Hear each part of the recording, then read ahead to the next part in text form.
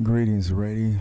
Thank you for enjoying another greenhouse contemplation. Today I'm on the porch because I planted my aloe. I have 4 new aloe plants.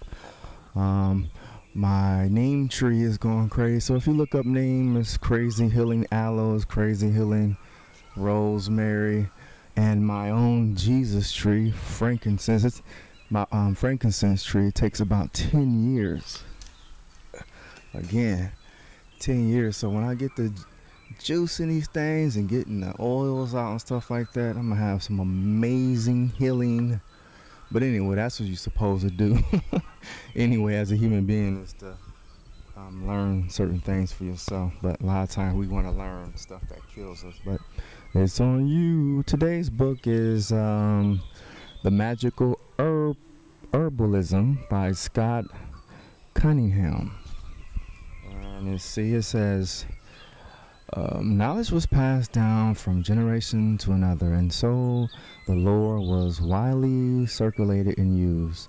Many country folks knew on herbs that was a powerful protection against evil, or a certain flower that produced prophetic dreams, and perhaps a surefire love charm or two. Witches had their own intricate operations of herbal magic, as did the magicians and alchemists. Soon the body of magical knowledge accumulated surrounding the simple herbs that grew by fast-running streams, in verdant meadows, and high, loosely cliffs. Many of our ancestors, however, looked to the stars away from the earth and dreamed of greater things.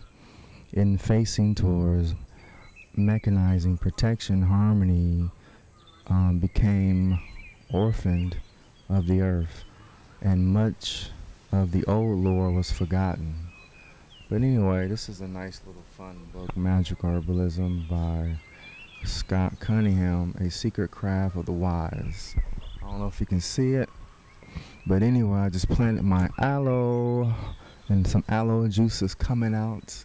So they say wait a good 2 years before you start having fun with these things, but I enjoy them. Of course, my neem tree is just outrageous, growing out.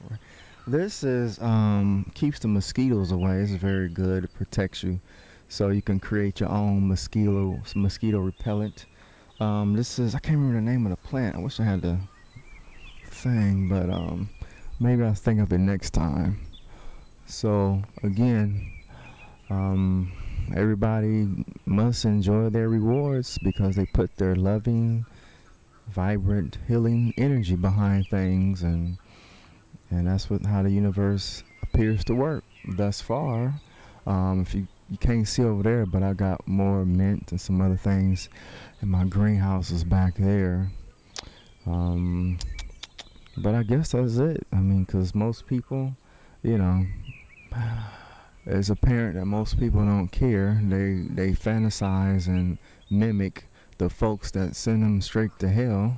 And what I mean by hell is pain and suffering, and then trying to do things that's going to make them happy. So it's amazing that most must get their behinds kicked consistently, even to the point of death, and then reincarnate to try to realize that, oh man, even though we have books, people give us stories, and I mean, again, I've been over and over. I've been at this for a long time, so hope everybody doing well. Hope you're enjoying your beautiful Sunday.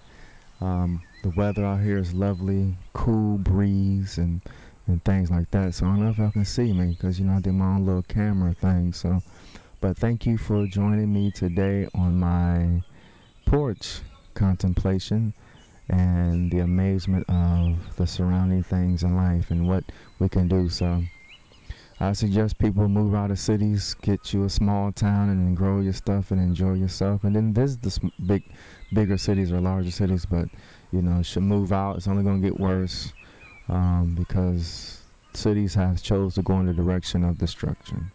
So thank you for enjoying the greenhouse today. Peace.